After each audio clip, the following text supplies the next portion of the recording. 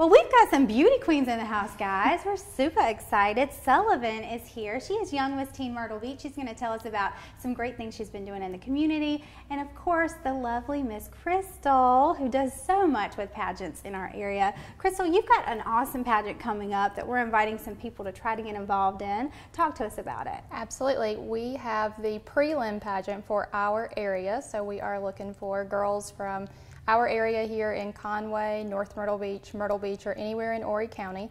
The pageant is going to be the Little Miss South Carolina Grand Strand pageant. It will be Sunday, October 16th, and we're going to have that at the Dunes Club. Awesome. And so what do people need to do to get involved? Did they just email you and fill out an application? Absolutely. Just email me at crystalvic@hotmail.com and I can give you all the information and send an application as well. That's wonderful. So tell us about these pageants. Is this a more natural pageant? What are the different categories? It is. This is definitely a natural pageant. So the only category that we will have in this pageant is just the evening gown. But you can wear a church dress, you can wear an actual evening gown. This pageant is not focused on what you're wearing, it's the actual girl. That's amazing. So it's a great way to get involved in the community and do some great things. Sullivan, you've been busy in the community. What are some of the things that you've been up to? I have. I've actually been volunteering with the Miracle League baseball team, which is kids with disabilities get to play baseball.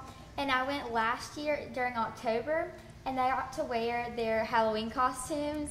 And I got pictures with them, and it was so adorable. That's so much fun. I'm sure it's so rewarding for you, huh? It is. That's amazing. And a great thing about this pageant is, you know, once you make it to states, there are so many scholarships involved. Talk to us about that. So if you are a winner, if you're a preliminary winner, then you're like Miss Sullivan and you will represent our area all year with community service projects, and then you will also represent our area at the state pageant in July of 2017.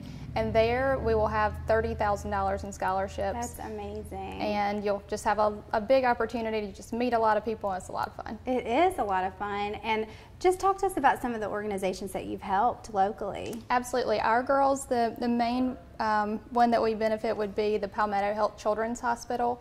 All of our contestants and our girls, we have a lot of fun just helping out the children in the hospital.